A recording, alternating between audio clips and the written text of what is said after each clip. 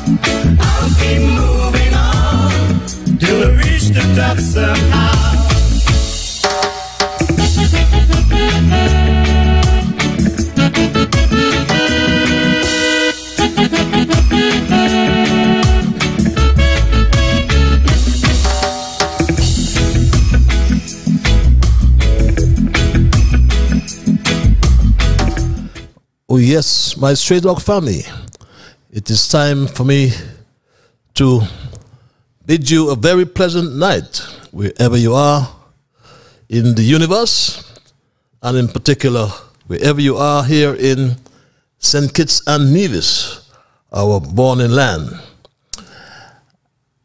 And wherever you are in the entire Caribbean, my Straight Talk family, I say good night to you and welcome to another edition of Straight Talk.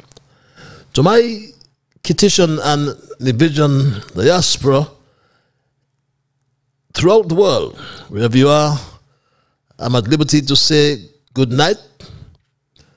I can say good morning, and I will say good afternoon, because one of such greetings will be applicable to the region in which you now find yourself. Some of you are in Asia, there's some of you in Africa, there's some of you in Europe, and there are a whole lot of you all over North America. So, my Straight Talk family, wherever you are, I say greetings and welcome to another edition of Straight Talk. There are those of you who may have joined me for the first time, and I welcome you and hope and trust that it will not be your last time, but just to inform you that Straight Talk is a public service program that facilitates and promotes free expression on all issues of national interest, be they legal, be they environmental, be they technological, social, economic, and or political issues. On Straight Talk, you do have a forum to express yourselves freely. Let us try our utmost best to try to get back St. Kitts as one of the freest countries in the entire world, because we seem to have lost that status, especially in most recent times. My Straight Talk family, it's a program on which we try to raise the level of national consciousness. We try to raise the level of national discourse by alerting our people to their rights, to their responsibilities, and certainly to their obligations. My name is Ian Patches Liebert, and I give Almighty God thanks for blessing me with yet another opportunity to join you in conversation on yet another occasion. And we are still not joined by Win FM, but we know some of the reasons. We can all say why. Nonetheless, tell your friend, to tell your neighbor, to tell your family, and you spread the feed on Facebook and or YouTube. I haven't been following the obituaries, and I know there are quite a lot of our family, friends, or family of our friends who have gone to the great beyond. But so we want to convey our condolences on behalf of these families, on our behalf, rather, to these families, and we trust and hope they would be strong, understanding that death is a process. We normally as well have our observations in review. And just to inform you that my thesis tonight is titled or entitled, I Support Governance Bills and Ethical Standards. And we'll get to that in a moment. But now is the time when we just highlight the issues of the past, some issues we may have raised, and we do some reflection. Then we ask some questions, such as what was accomplished, how has it helped others, and what has changed since our discussion on such issues, how it has helped others, and what can be expected next. Also, what new we have learned as a people.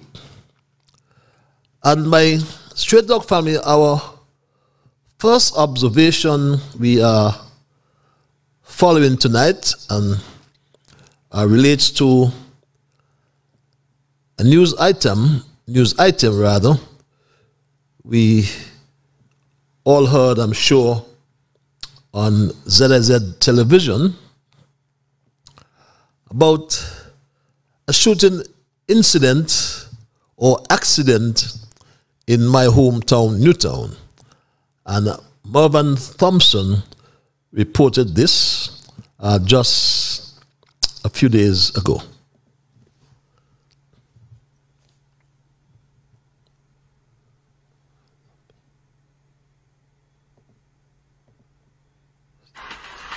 And plenty of refreshments. Enjoy the cricket with Angostura Chill. Angostura Chill, the official refreshment partner of the Hero CPR T20. It's the Quartz Optical annual frame event. Get up to 85%. Okay, we seem to have a little mix-up by Straight Dog family. But there was a shooting incident in the Newtown area, which we are following, and we will keep you updated on that particular news item, which, as I said, was reported by ZIZ News, but we seem to have had a mix-up. I do apologize for that, but Straight Talk will keep you posted. Our second observation relates to the injunction to prevent the deportation of some 14 Haitians, I think the total was. And that injunction has found some level of success to date, and the High Court will now consider the application for asylum. Young attorney at law, Craig Tuckett from Newtown, is leading this humanitarian effort to help our CARICOM brothers and sisters to, as I said, seek asylum here in St. Kitts. There's lots of different views, pro and con, as it relates to our Haitian brothers and sisters. But Straight Talk will continue to closely follow that case, and we just trust and hope that the humanitarian minds would take the forefront. Our other observation is that relates to the Ministry of Health. And while the Minister of Health is quite busy posing and taking pictures at potential sites, my Straight Dog family, for the construction of the new Joseph N. France General Hospital, the health sector is reportedly in chaos.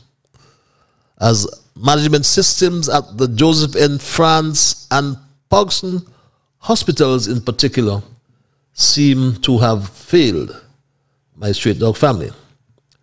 And that's a concern, and ought to be a concern for all of us, my Straight Dog family.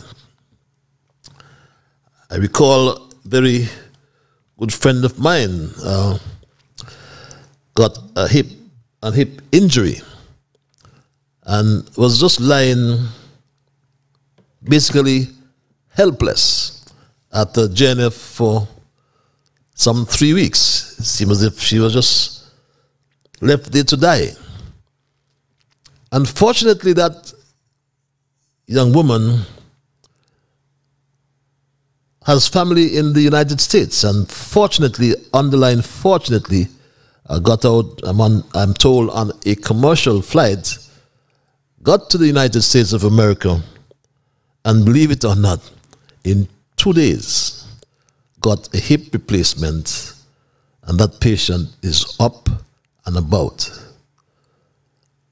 Had she stayed in St. Kitts, one wonders what would have been her faith today. But the management systems at the Joseph N. France and the Pogson hospitals seem to have failed.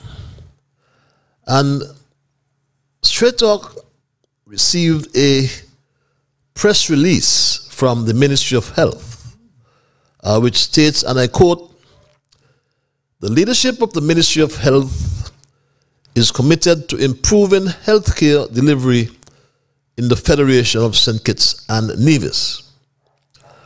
A number of inherited issues have been identified that require immediate action. The ministry has been empathetic and accommodating in its response to these issues, and will not allow the positive changes that have been made over the last 6 months to be diminished. Stabilization and transformation must take place simultaneously, so changes must and will take place to ensure better health care and better outcomes for our patients," said the Permanent Secretary in the Ministry of Health, Dr. Sharon Archibald. The ministry would like the general public to know that both emergency rooms at the Joseph N. France General Hospital and the Pogson Medical Center in Sandy Point are covered 24/7 by doctors alongside the nurses. But I want the doctors, and I want us rather, to convey and extend to the doctors and the nurses and other hospital staff, because I believe they all deserve our kudos. I'm sure we all remember the thankless job they all performed for nigh 2 years and more during COVID-19. It appears, however, it just appears that they are not motivated at this time to work beyond the call of duty as they did before. So the big question is, why not now? And the Minister of Health is our Prime Minister, Dr. Terence Drew. And I made mention before, the last time a medical doctor held a portfolio of health, or the health portfolio, the hospital went downhill. Recall Dr. Asim, or Earl Asim Martin. Now we have Dr. Terence Drew, and both, incidentally, have studied in Cuba.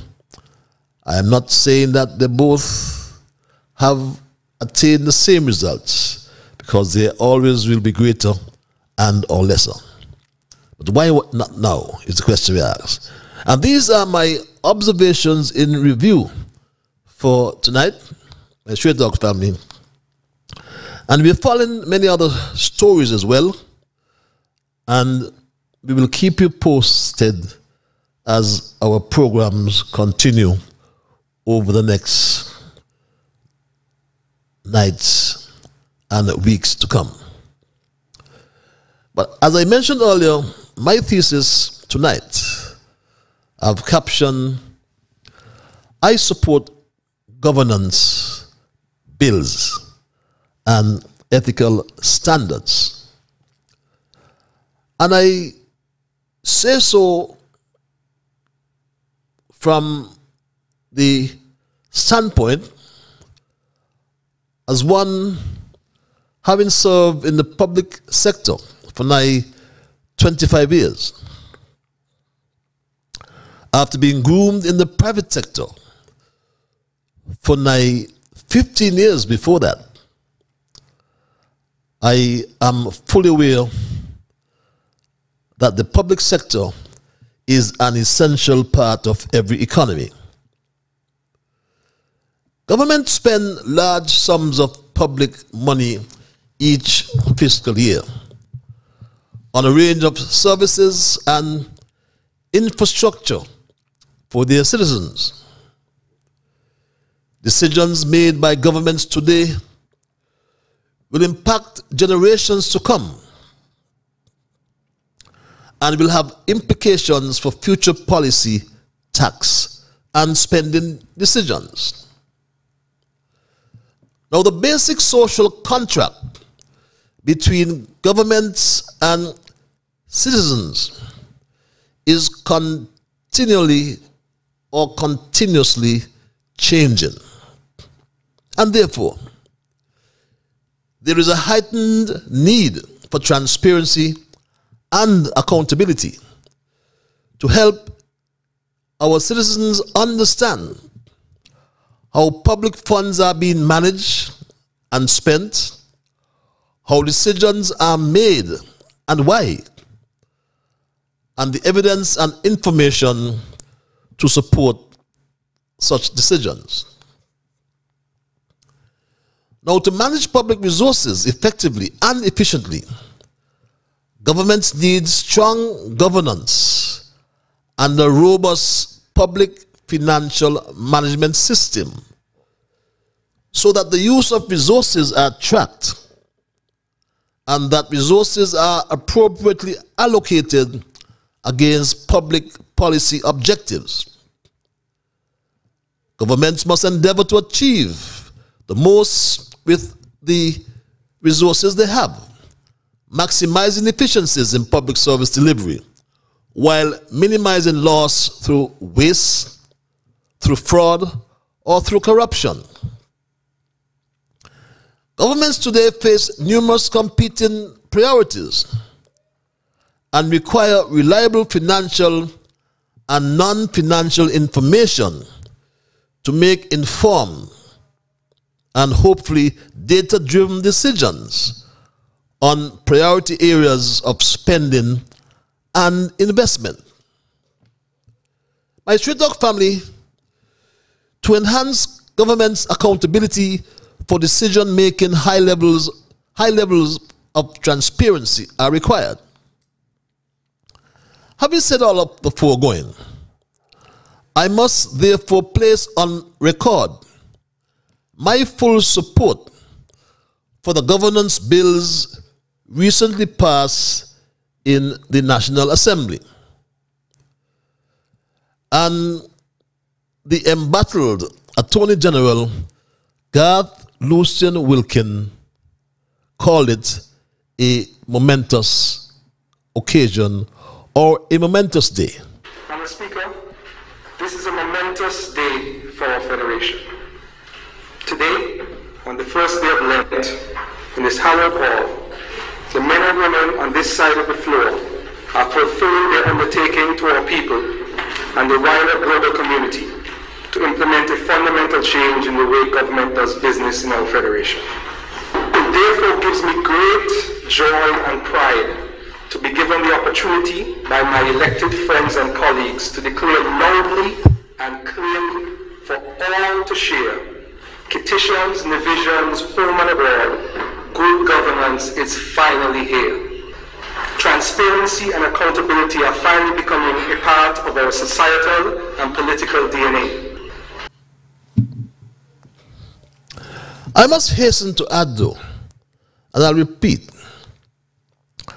I place on record my full support for the governance bills recently passed in the St. Kitts Nevis National Assembly. But I will hasten to add that I fully support as well documented and agreed to ethical standards. And when I say ethical standards, I refer to standards that are based on human principles of right and wrong. We must call right right, and we must call wrong wrong. I'm aware, however, that ethical standards do not necessarily have a legal basis, while legal standards are based strictly on what is written in law. But it's the cultural norms that are the standards we are expected to live by. There are the shared expectations and rules that guide the behavior of people within groups, social groups and other groups. There's a close link, my stray dog family, a close nexus between law and culture. And I submit that if we want to make a lasting change in our federation, we need to focus on cultural change. The culture I speak about is a set of shared beliefs, values, and norms that determine how we as a people behave, especially when we interact with one another.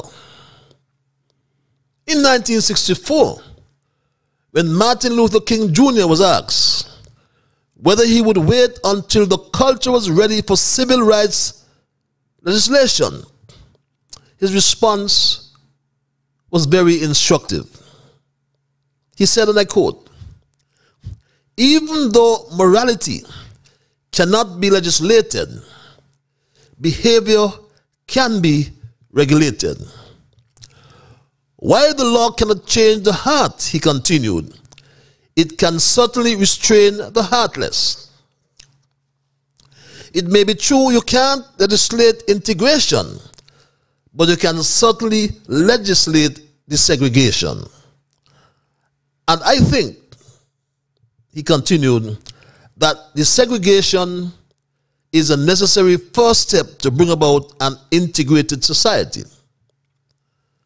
Martin Luther King Jr. concluded, "A change in behavior must be the first step. A change in attitudes will follow. In our society, we are accustomed to the law bolstering what is right and moral, that we assume that something is moral just because it is legal. The rule of law requires that the executive is subordinate to the legislature, and it is the job of the courts to remind the government of that, which no doubt no doubt is an inconvenient constitutional fact. The recent decision of the Eastern Caribbean High Court in the case of the Attorney General Garth Lucien Wilkin versus yours truly, IPL, reminds us that the rule of law is not some technical legal requirement that can be ignored by powerful demagogues. They cannot be ignored by political leaders who seek support by appealing to the desires and prejudices of ordinary people rather than using rational argument. But by a complex living culture sustained by many different actors, internalizing a strong sense of their responsibility to uphold it. It only demonstrates the robustness of the OECS's rule of law institution, and I refer to the decision I referred to earlier. It demonstrates the robustness of the OECS's courts, or rule of law institutions, as I said, and the independence of the judiciary. The rule of law, in other words, is a living and breathing culture, a habit and state of mind embodied, exemplified by public participation in our national life. As such, it is a precious thing which must be cared for and rejuvenated by every generation. My Stray Dog family, from all historical accounts, following the demise of our first national hero, His Excellency Sir Robert Llewellyn Bradshaw, the rule of law was uprooted by short-sighted successor governments that set it aside for political advantage or political expediency. And I'm sure you agree, because with what's happening today, I hear many of you saying, if Robert Bradshaw was here, he'd have done A, B, or C. And this is my fundamental point. Democracy breaks down when public officials do not respect the law. And that is why the question looms large as to whether our Attorney General Garth Lucian Wilkin has the moral compass to guide us, beg your pardon, in areas of good governance, transparency, and accountability. He was castigated by the High Court judge, and instead of apologizing, my Stray Dog family, he makes excuses like this one. And I take full responsibility for payment of Social Security contributions in batches and not always on time. There was a personal administrative inefficiency that led to the delayed payments, and when I realized, I paid them. I want you to listen to that again carefully, my Stray Dog family. I will replay it. And I want you to listen carefully and come to your conclusion. Listen again. And I take full responsibility for payment of Social Security contributions in batches and not always on time. There was a personal administrative inefficiency that led to the delayed payments, and when I realized, I paid them. He paid in batches. Personal inefficiencies, he said, he encountered. My Stray Dog family, no intention whatsoever to apologize for breaking the law that he's required to uphold. No intention whatsoever, my Stray Dog family. Personal administrative inefficiencies, that's what he said. And my Stray Dog family, he said he paid in batches. And let us examine that statement. Because between November 2020 and January 2023, 26 months, and yes, he paid in 3 batches. Batch 1, he paid November 2020 to March 2021 on April 2021. And listen to this. He paid on April 2021 for November, from November 2020 to March 2021, on April 21, after he was elected president of the St. Kitts Nevis Bar Association in March. Elections for the St. Kitts Nevis Bar Association were conducted on Wednesday, the 31st of March, 2021. During the association's annual general meeting, the elections resulted in a new president, Mr. Garth Wilkin, being elected to lead the association. Mr. Garth Lucien Wilkin, the newly elected president, stated, and I quote, "The bar intends to play an active role in promoting the administration of justice and the rule of law in St. Kitts and Nevis." He continued, "During the upcoming term of the new law council, the public will hear from us regularly on matters of national importance and will feel the effect of the bar's advocacy, mostly behind the scenes, on matters which impact all nationals and residents.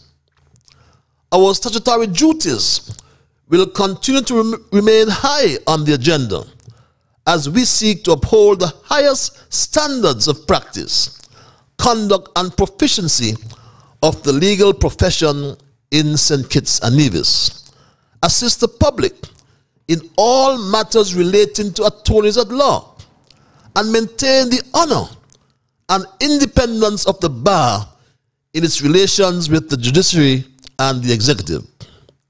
We look forward to support our members and the public in achieving those and our many other goals," unquote. And that was the president back then. In April 2021, when he was elected on March, after he was elected, beg your pardon, on March 31st, 2021, then he paid his arrears or his outstanding Social Security bills. That was his first batch. He said he paid in batches. And yes, his second batch. His second batch he paid for 50 months.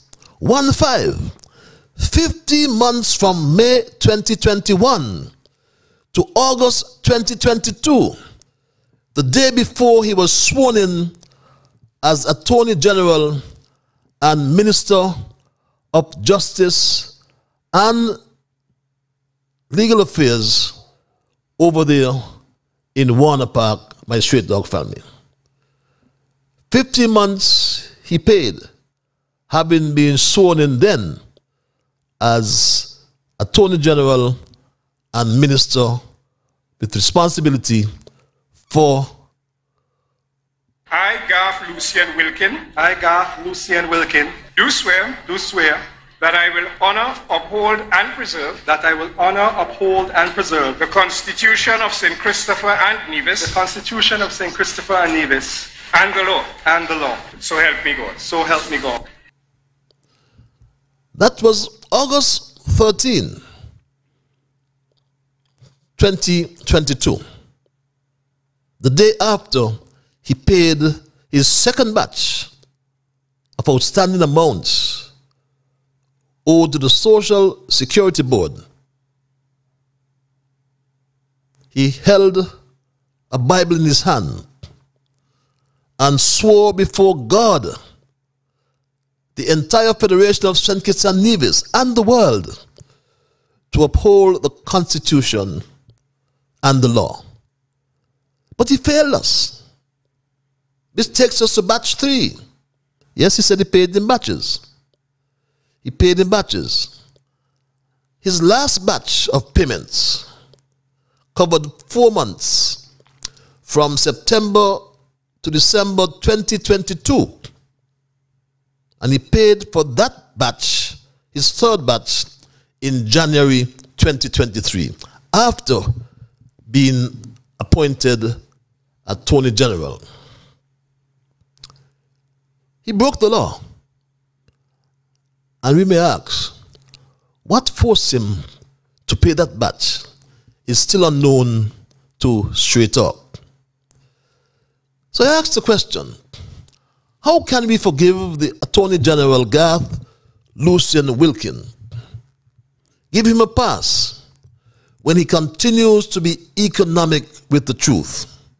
Yes, he continues to be economic with the truth. And he comes before us to tell us, yes, not to apologize, but to tell us he's accustomed to be paying in batches. And he paid in batches. Yes, he did pay in batches, 3 batches. Those are not my words. These are his words, my Street Dog family. And I take full responsibility for payment of Social Security contributions in batches and not always on time. There was a personal administrative inefficiency that led to the delayed payments. And when I realized, I paid them. A personal administration inefficiency led to him paying in 3 batches. From November 2020 to April 2021, just after he was elected president of the St. Kitts Nevis Bar Association, his first batch. His second batch, from May 2021 to August 2022, he paid for 50 months, his second batch, one day, or the day before he was sworn in as the Attorney General and Minister of Justice and Legal Affairs. And his third batch, he paid after he was sworn in as Attorney General and Minister of Justice and Legal Affairs. Then he comes to ask us, or he does not even come to apologize. He comes and he speaks about some personal administrative inefficiency, whatever the hell that means. In his sworn affidavit, my Street Dog family, that he filed with the High Court on January 12, 2022. He filed his sworn affidavit on January 12, 2022. This is the affidavit. And he wrote, under oath, my Street Dog family, I, Garth Lucian Wilkin, of Almonds in the parish of St. George, in the island of St. Christopher, being duly sworn, make oath and say as follows. I am over the age of 18 and understand the obligations of an oath. I am the Attorney General and Federal Minister of Justice and Legal Affairs of St. Christopher and Nevis, having been so appointed on August 13, 2022. I am an attorney at law, licensed to practice in St. Kitts and Nevis, Antigua and Barbuda, Montserrat, and Anguilla. Prior to becoming Attorney General and a Minister, I was the President of the St. Kitts and Nevis Bar Association from 2021 to 2022. I have an unblemished disciplinary record in my chosen profession of law, and prior to being appointed Attorney General and a Minister, I was a partner in the prestigious law firm of Kelsick, Wilkin, and Ferdinand. Unquote. That's from his sworn, an excerpt from his sworn affidavit. But furthermore, my Street Dog family, there is a document that is part of the Lex Monday Guides to Doing Business series, which provides general information about legal and business infrastructures in jurisdictions around the world. The complete series can be viewed at www.lexmonday.com. Guides to Doing Business. That's www. You can research it yourself. lexmundi.com/guides to doing business.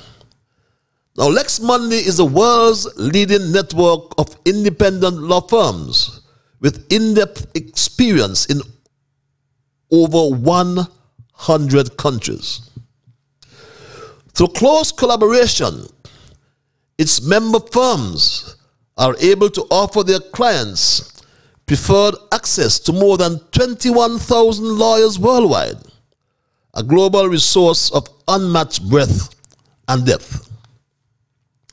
St. Kitts Nevis Guide was prepared by Lex Monday member firm, Kelsick, Wilkin and Ferdinand, and said this about our social security system. I've only found the preparation from April 2018, beg your pardon. And it said this, interestingly, about our social security system.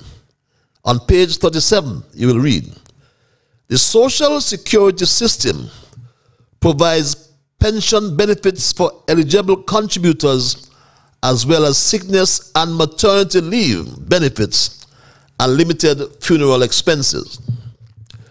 Rates of contribution are 5% by the employer and 5% by the employee, up to a threshold of $6,500 of gross monthly earnings.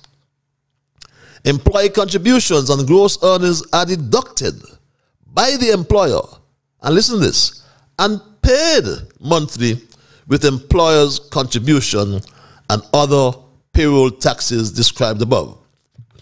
Contributions cease to apply when an employee reaches the age of 62 years. And that's an excerpt coming from the Lex Monday document, which is a guide to doing business in St. Kitts, prepared by its member here in St. Kitts. My Straight Talk family, the 45th anniversary of the Social Security Fund is still being celebrated under the theme Transform, Reform, Thrive, Social Security 45. The Minister for Social Security said he supports his Attorney General. Ironically, consultant Walter Gardner, who was retained by the Social Security Board, told his trainees about the secret to Social Security success. And this is what he said. Good morning. My name is Walter Gardner. I'm a consultant, project manager for the Turks and Caicos Islands Social Security Scheme. I'm here in the beautiful island of St. Kitts and Nevis, conducting some training for the compliance and inspectorate department. So I'm here for 2 weeks. The secret to Social Security success is that we all contribute.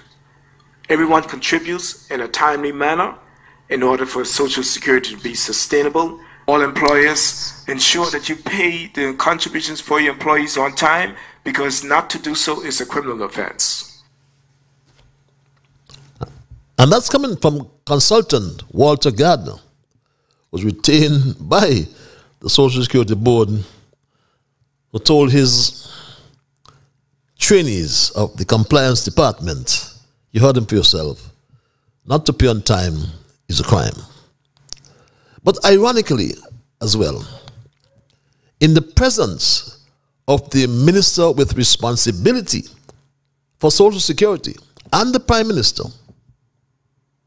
the actuary, Derek Osborne, warned that compliance makes, or informed that compliance makes the Social Security system work.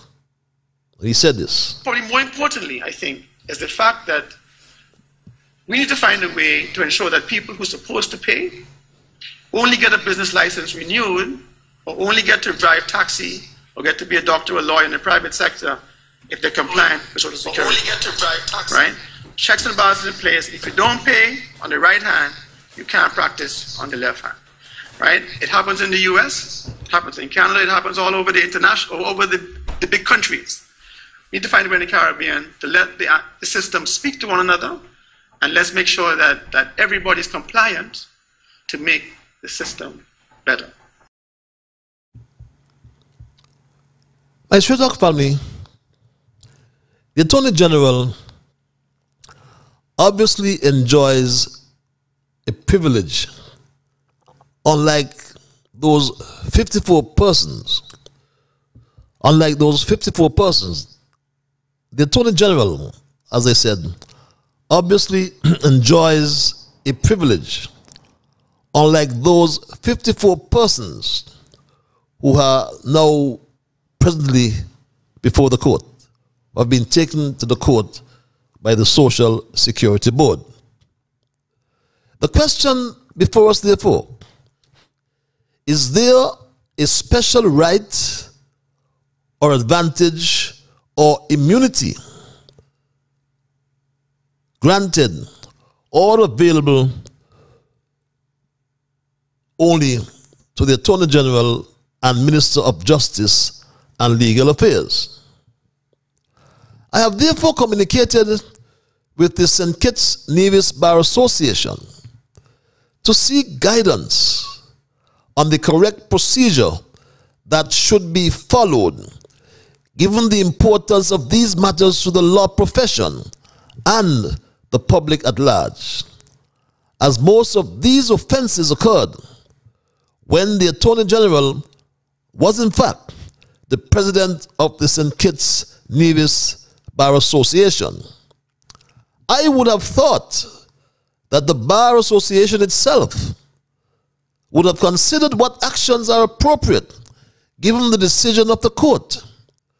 But if any action is dependent upon a member of the bar or a private citizen, and it is in this context I have solicited guidance of the Bar Association.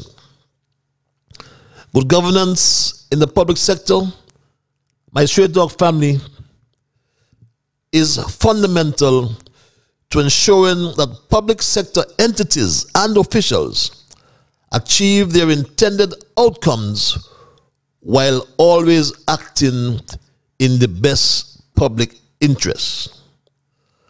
Public sector spending can be susceptible to waste, fraud, and corruption. And it's for those reasons I reiterate, whether it is the integrity in public life, freedom of information, or anti-corruption legislation, I support.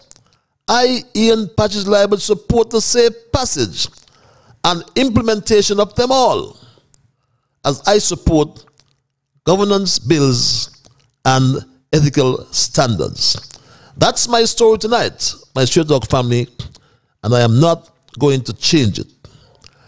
It's 9 before the 9 o'clock hour. I'll open the lines. I'll entertain your calls and your emails.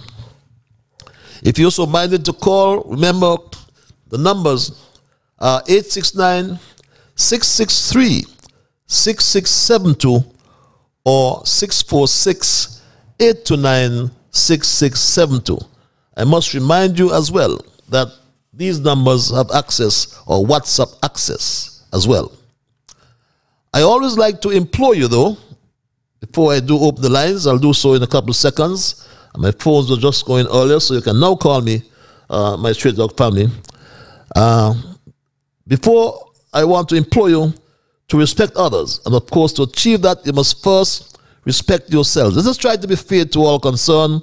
Let us try to build goodwill and better friendships. Let us ensure that the things we say and or do will be beneficial to all concerned. And in saying and doing those things, let's strive to build a kinder, gentler St. Kitts and Nevis. At 8 before 9, caller, you are live. Good evening, Patches. Good evening, sir. I've been listening for the past week speaking about Social Security. My God, let me ask a question, Patches. You had a politician running Sally Point who owed Social Security $300,000. You know about that? Well, if anyone, yeah, I'll answer you. Anyone who owes the Social Security or doesn't pay according to the law has committed a criminal offense. Good. So when you bring pistachios to us, as you just said, he had committed an offense, right? So why Timothy Harris did not lock him up? Why you didn't back in that he should get arrested and locked up and not run for unity? Well, I'm not aware that he was in public office, whoever the gentleman is. No, I didn't say he was in public office. Bear me out. Let's have a rational discussion. The Attorney General, Garth Lucien Wilkin, is, in fact, in public office. He is the sitting Attorney General. And the decision of the court was not made by me. It was Justice Tamara Gill, her ladyship Tamara Gill. No, Bemio, you'll have your say. You'll have your time to talk. Don't worry, I'll give you a time to talk. In section 37 of the judgment, she said, a Social Security payment after the time prescribed by the legislation constitutes a criminal offense whether or not the law is strictly enforced. So whoever it is, they have committed an offense. So they have committed an offense and as well as the sitting Attorney General. So what's your point?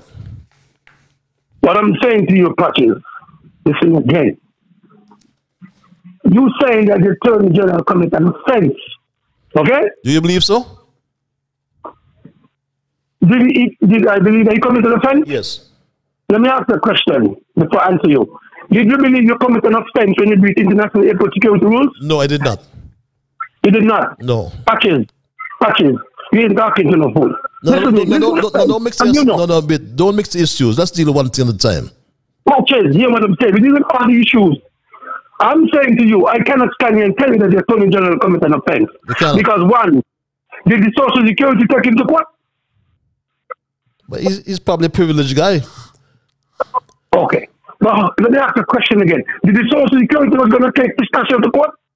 I don't know that issue, you know. Let me ask another question, Patrick. Let me ask another question.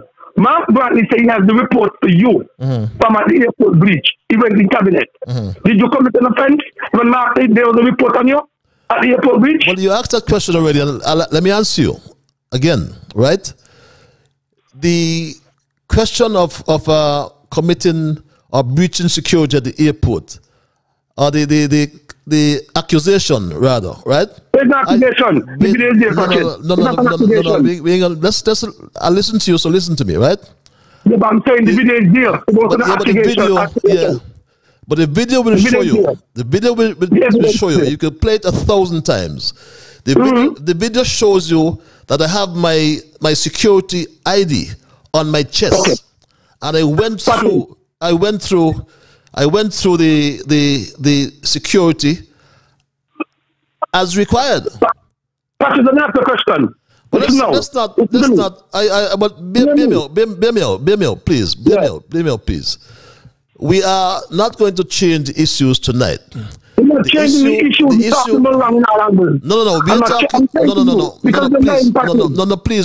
Please. Let us have a good discussion. The topic tonight, my thesis tonight. My thesis tonight. Wait. You just said you had on your ID, and you were being escorted, Patches. You cannot be escorted and leave the way. I did not say that, but I'm saying to you now. Here's what I'm saying to you. I am tolerating your discussion, but the issue and the topic tonight is I support governance bills and ethical standards. What is your contribution to that? Do you have any contribution My to that? contribution to that is all you say about ethical bill. We had a leader who went to London, we choose and watch. You breach international airport security rules, such as that the fact. You was being escorted and you breach protocol. Anything else? You understand what I'm saying? So I'm trying to come and fool anything. Well, okay. Anything else? But I have to say, I'm saying you are being patches. But of them are patches to go in jail, you know. We'll never play with that. You have a good night, brother. Have a good night, my brother. Obviously, you don't understand airport security, so you'll try to spin anything. If Mark Bradley has a report, just release it to the public. Let the public see what's in the report, my Stray Dog family. But the fact is, the Attorney General said he paid in 3 batches. These are not my words, so we're not going to digress tonight. I allowed you to digress, but that's fine. That's what Stray Dog is all about. The Attorney General said this. And I take full responsibility for payment of Social Security contributions in batches and not always on time. There was a personal administrative inefficiency that led to the delayed payments. And when I realized, I paid them. Okay. Personal administrative inefficiency, and he paid them. But he broke the law. That is the question, my Stray Dog family. The lines are open, my Stray Dog family. I allowed that call out to digress a bit just now, but that's part of Straight Talk. You know, we entertain everyone, and you know, some will prefer to digress, and others don't. This email reads: the new roommate, beg your pardon, in the glass house, only talking out of one side of his mouth, giving the impression that he is defending the Attorney General. But we all know that he does not have anything good to say about that family. Furthermore, he is glad to have the company of the AG,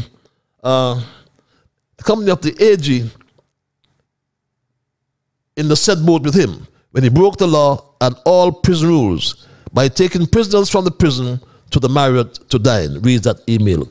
Caller, I want to thank you for holding your live. You're welcome. My name's Jay Smith. Good evening, Mr. Patches. Good evening. You said Jason, you said? Jay Smith. Jay Smith. Yeah, Jay. Just call me Jay. Oh, Jay. How are you doing, Jay? I'm great. Thanks for asking. So I actually was calling, not to go off topic, just looking for some recommendations, because I'm having some issues back home finding some legal counsel. So I wanted to know if you had any recommendations to help us get legal counsel, because we have my family obtained some documents from the courthouse in Nevis, and we've seen some discrepancies in these documents, and we would just like to address those in the court, but we're not able to get legal counsel. So I'm calling to get a recommendation from you, Mr. Patches. Jay, I would not hesitate to give you the recommendation, but I'll prefer not to do it online. If you can, if you can contact me, there's an email address for the program here. Straight Talk. Okay. STRAIGHTTALK. Okay. patches@gmail.com. Okay. You've got that? Yes, I have it. And I'll send you an email along with those. It's on the site. You see it on the site there, right? Okay. Yeah, I see it on there, and I'm gonna attach some documents as well, so you can see for yourself. But it's regarding to the Bath Plains and the Bath Hotel in Nevis. Those are properties under my great grandfather's company, the Leeward Island Development Company Limited, and I have the documents right here. And that's a LLC. So we're just wondering how other parties obtained it. I'll send you a short list of 3 or 4 law firms, and your choice. But if you send me that information, I'll make the recommendation to you, or I'll send you a list of. Okay. Yeah. Okay. Okay, and I also like to, before we go offline, I also have another document for the certificate of title. I have one that says it goes over to my grandfather from Ramez Kawaja, and then I have this is regarding to another property, and then I have the same document, and it's changed in the same day. I'm gonna send these documents as well. Okay. It's changed. They're changing over to different LLCs, and so I just need someone to look into this, and it needs to be investigated. So if you could assist me with that, that'd be great, Mr. Patches. I will try my utmost best, Jay. Okay. Okay. And I'll reach out to you via email. Yes. And we can hoping to hear. We'll connect this. So. Okay. Hoping to hear from you, Mr. Patches. Have a great night. Have a great night as well. I look forward to your communication. Yes, thank you very much. That's what Straight Talk is all about. We cover lots of different topics at the time, and it's a public service program, like we said. Caller, you're live. Hello, caller. Let me ask you a question. The houses at NHC where you build and the corner, Vickers corner, was the bill for free? Was the bill supposed to get them for free? Mr. Curtis Cook, right? Let me make it clear to you, Oli. Nobody calls you in the station disrespect me, or when I'm call back. You what? So hold on that. Continue calling me name right now. So I'm actually there now. You didn't want nobody to know your name? I said, no. I said, you could call me name. Nobody calling your program and disrespect because I'm fire back. I want you early. We control the program. You don't need to pass any threats on the program because we don't. I'm not passing a check. Yeah. I'm not passing a check. I'm just saying, let us be respectful. As I said earlier in your fathers. Yeah, but let's with the NAC, with a bill for free. Yeah, but you don't have to tell me something. You don't have to tell me anything 2 times and 3 times, right? And let's just establish a protocol here, right? And same thing on your life. Who writing on your life? To make sure you establish all that. Let's establish a protocol here, right? On Straight Talk, everybody, including Curtis Cook, has a right to call and speak. You can call me because identify me. I'm not afraid. Yeah, but this is what I want to establish with us, right? We don't need to cross talk, right? And we don't need to argue, all right? I will listen to you. I'll expect you to grant me the same courtesy. The question you asked about NHC, the question you asked about, let me answer you. People get them for free, and where's the document what was saying? Can you answer me, please? Let me answer you.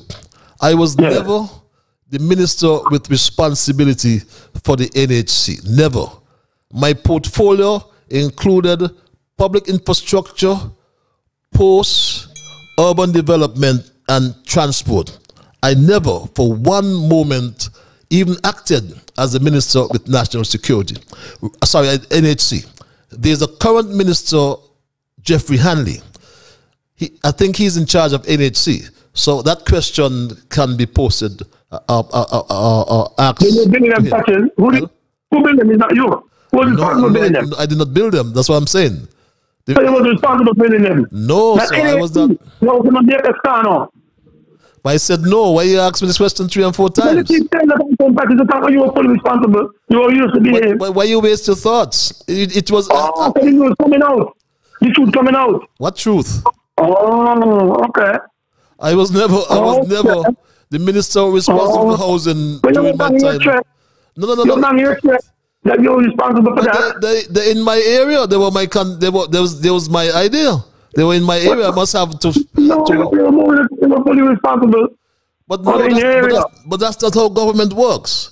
That's not how government works, right? Government have responsibilities and have allocated portfolios, right? So that's not necessary. No, I'm not going to cut him off. I'm not going to cut him off. He has his say on Straight Talk. You haven't reached that stage as yet.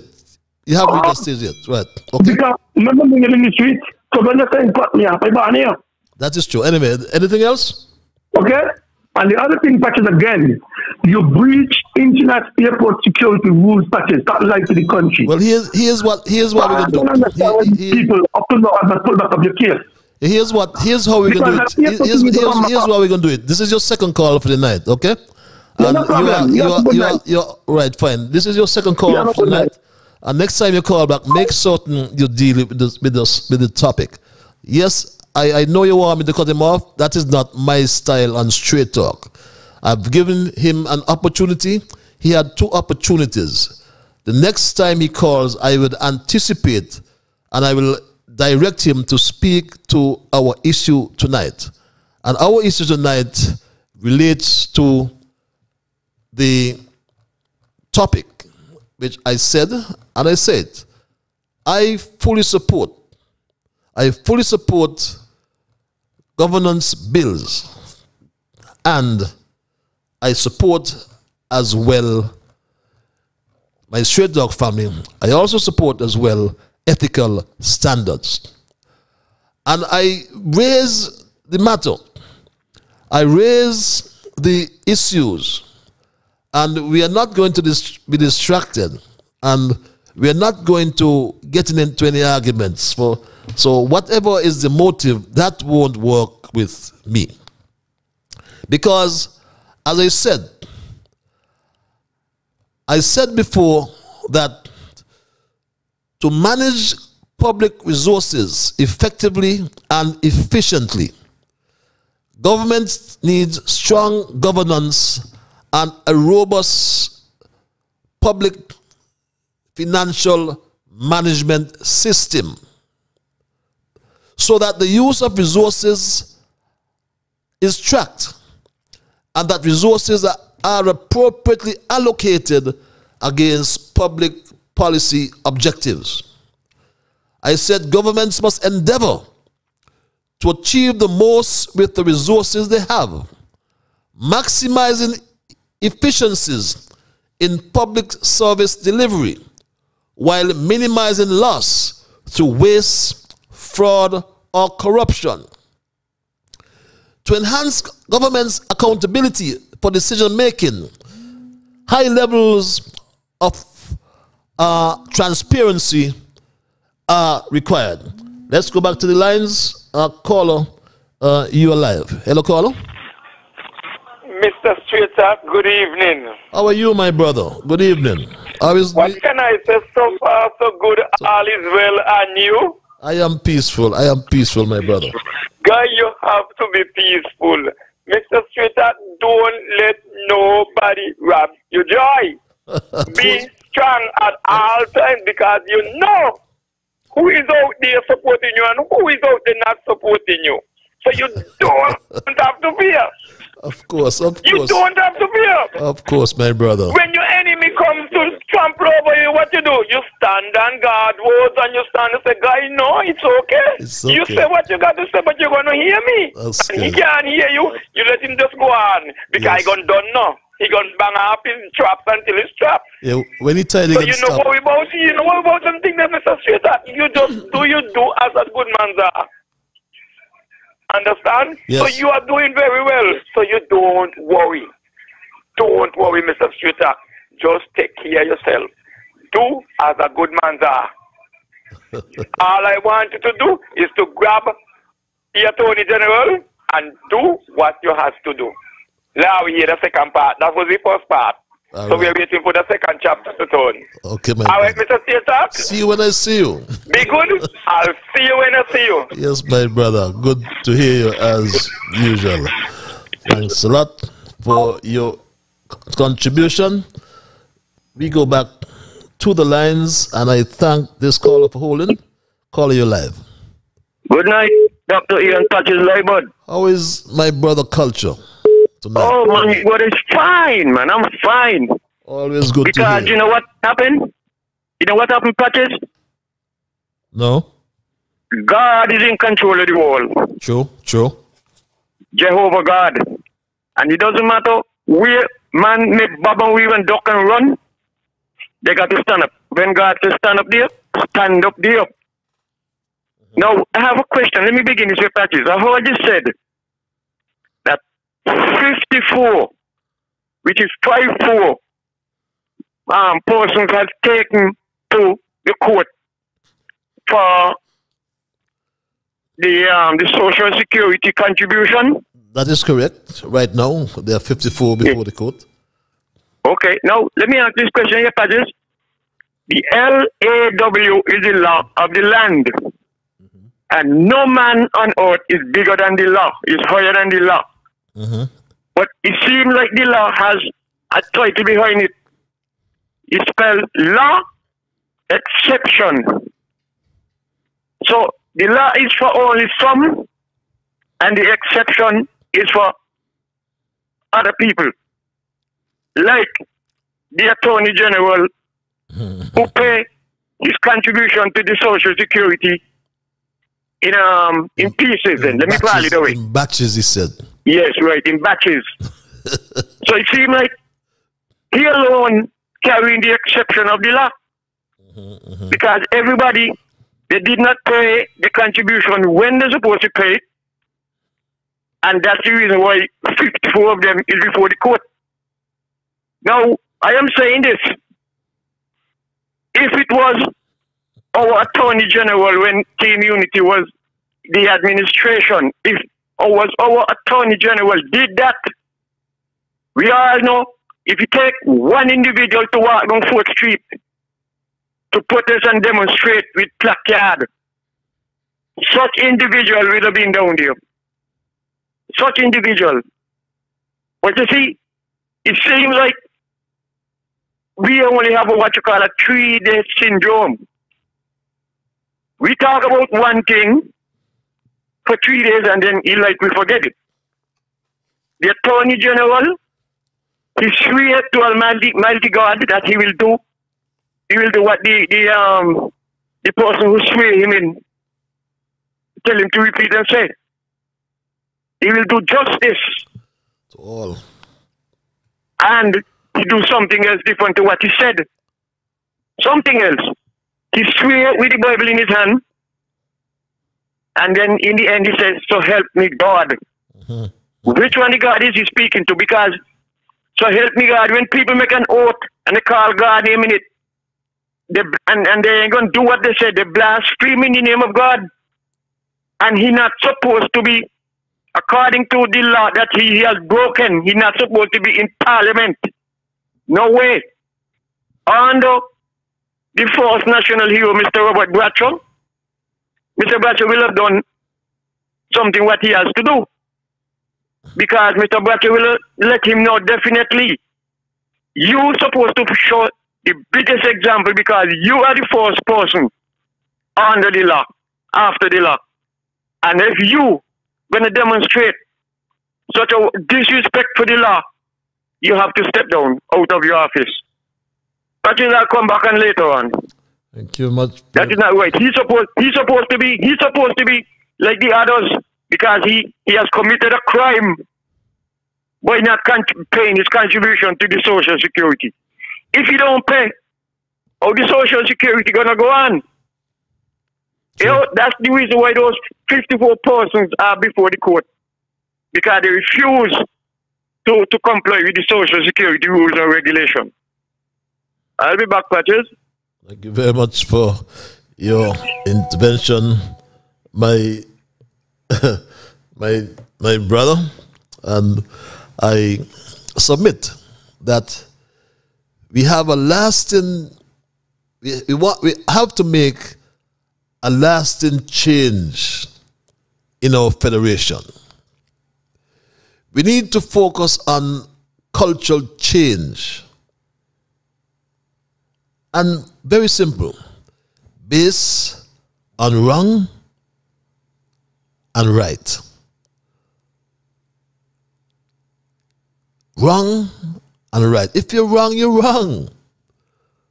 Don't come to make no stupid excuses about you paying batches. Paying what batches? So the court judge a judgment, a decision is wrong? No, it's right. It's steeped in the law. It's based on the Social Security laws. And Section 37 of the law says no matter what, Section 45 of the Social Security Act says any insured person or employer who fails to pay at or within the time prescribed for the purpose of any contribution which he or she is liable under this act to pay shall for each such failure on summary conviction to a fine not exceeding $200 or to imprisonment for a term not exceeding 6 months or to both. That's what the act says. And in addition shall incur a penalty not exceeding $100 and not less than $20 for every day during which such failure continues beyond 6 months. That's the law. Why you want to change the law or avoid talking about the law? The law is the law. You must abide by the laws. We are a country of laws. Dr. Drew reads this email. It is so easy for us forgetting where we came from after obtaining an education that enabled very significant and prestigious jobs for us today. You and I came out of abject poverty, so do not join with those who could not be seen with us yesterday because we were considered scrums of the earth. But all of a sudden today, they are touting the Prime Minister is my friend and he gave me a job to do and I'm going to do it. For I am not afraid of anybody. Ha ha, what a joke, continues this email. Dr. Drew, do not lose your common touch with your people. For those who scorned you yesterday, ask Earl Clark, Nigel Carty, and Austin Edinburgh about the haves and have-not in not society in St. Kitts. Let's go back to the lines. Caller, good night. You are live. It's 9:19. Greetings and love. How are you, my brother? Ras, I give him thanks. How you doing, brother Patel? I am peaceful, my brother. Peaceful. Trust me. Give thanks and good night to your listeners via radio internet. Now, I just hear read out some indication about the Social Security Act and outline and the competition of how the AG behavior have displayed to what the Act has said. Well, let me ask something here. Well, if that was me and I didn't pay no money to a consent of my company, not pay for my workers, then won't I be in prison? Of course. Many have gone to prison. How can they be in prison? Well, I guess he's from the privileged few. I almost want to say perhaps he's a Wilkin. I mean, in a Wilkin and a Wilkin, you know. Now in justice system here, and that's what I say, our justice system need to really change totally because it's unstable.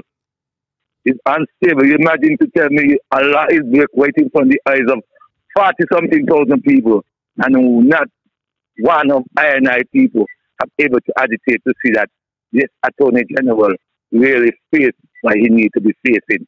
That means resign and face the penalty that you're supposed to be facing as. You either face jail time or you pay up all what you have to earn, not by not batch. Pay them up all together. But you see, time longer than 12. As I always said to the parties, as white man justice, he has black paid up. man grieve. Me want to know he has paid up. I just say, white man justice, black man grieve. That was something we had indicated in 2006 when we know when our elder and Bubba were facing extradition and seeing the injustice we were facing against those subversions in the time of the execution of the extradition. And when you look at it, see what happened after. The last stand of defense.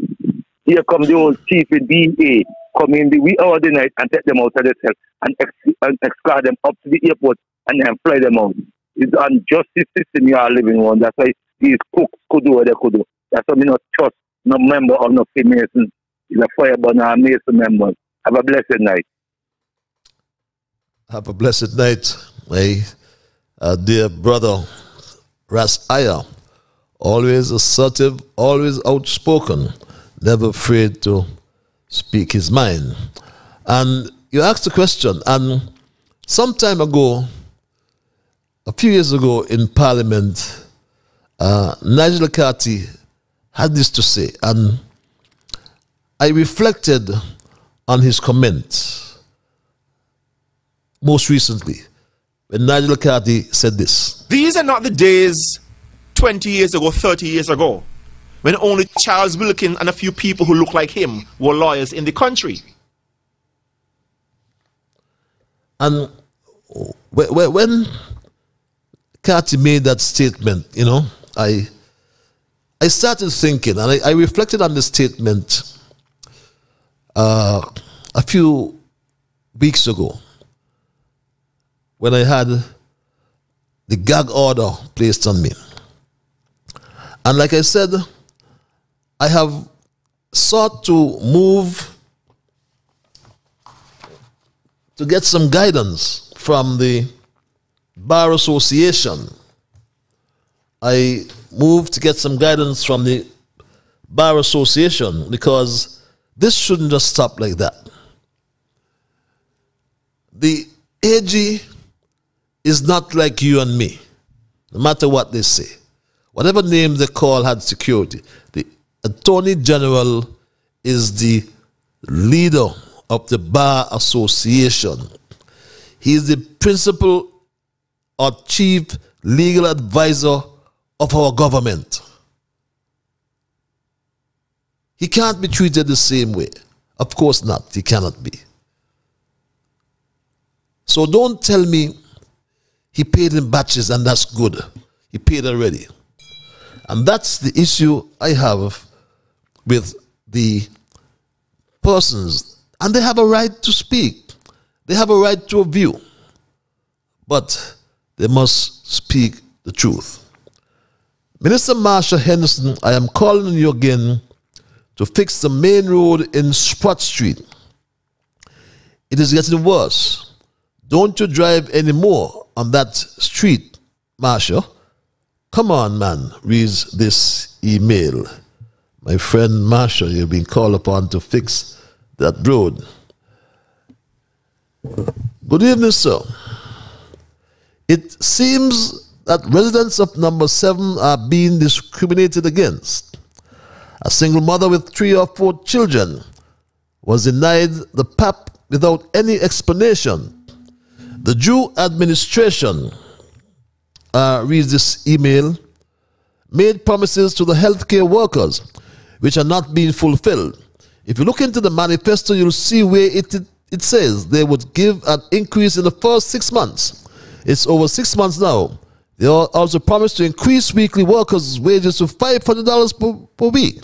To date, nothing, reads that email. Caller, thank you for holding your live. Hello, caller? Okay. Are you there, caller?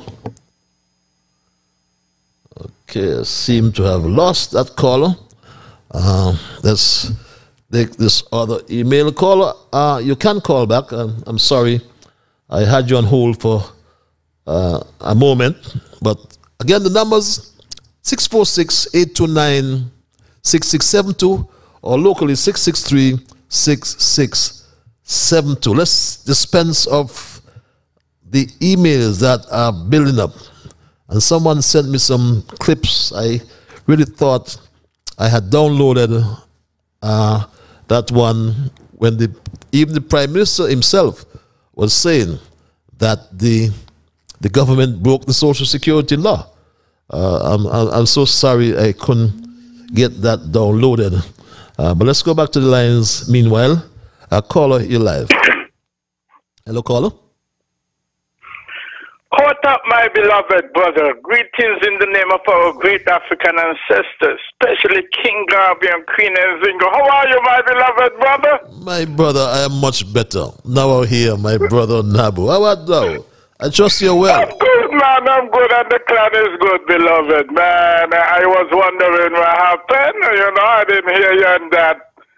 the white boy radio station, and then I make some contacts, and then one of my brothers said he had some problem with one of them boys, you know. Yes, beloved, let me say, what is going on with that mulatto boy? But it's atrocious, because if that was an African person with a brother or sister, the so-called bar association really don't call for his head or her head. And they'll revoke their license, or they'll suspend them, or disbar them outright. What happened to our people, majority of our people in Liamidi and Owali? What? They don't have that African warrior and warriousness anymore?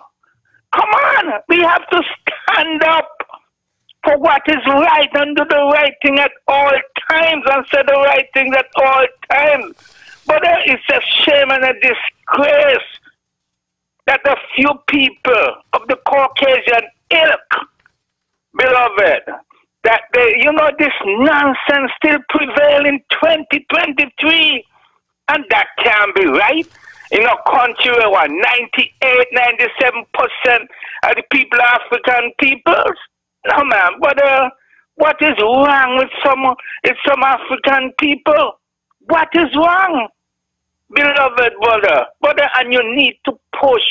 Like I said, I listened to you, I think was, and, not live, but I hear a couple of things with you when they had the gaga on you and everything. Brother, we must stand up, beloved. We must stand up. We have to. It's a shame and a disgrace and a dishonor to our African ancestors and the few elders that stand up, the few Pan-Africanists that is still around in the physical. It's a shame and a disgrace and a dishonor. Come on, man. We can't go back to them old-time colonialistic days. No, man. We got to stand up as true Africans, beloved brother. Brother, I will always be with you, beloved. So, brother, you don't have to think. I was on a different mission in Walatli, beloved. So, that's why, man. So, okay. I am here again, beloved brother, and just let me shout out all the true Africans in Liamiga and Owali. Just keep on. No retreat, no surrender. And Pan-Africanism yesterday, Pan-Africanism today, and Pan-Africanism forever. Beloved brother, keep up the great works. Pan-Africanism or perish. One love, my beloved brother. One love, my brother. Good to hear you. Good to hear you. Yes, beloved. Nice to hear. That's my brother Nabu from there in New York. Let's go back to the lines. Caller, you live. Mr. Ian Patches Liber, greetings, brother. How are you? I am peaceful, my brother. The reciprocal greetings to you. I will now sit up, listen, because your contributions are always so influential and so affluent. Thank you very much. My pleasure. Good governance bill, ethical standard. It's good you continue on this very important topic. You know why this topic is so important? Because the Attorney General is not an elected politician. That's what makes it so important. And he's the chief advisor to the government. So whatever he does, it reflects on the country and it also reflects from the government. So it's good that you continue. This topic is not a bashing, because it's about education.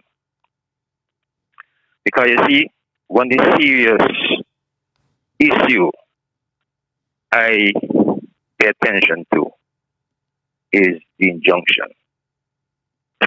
And listening the tape that you put in like concerning the Attorney General and the expression that he gave.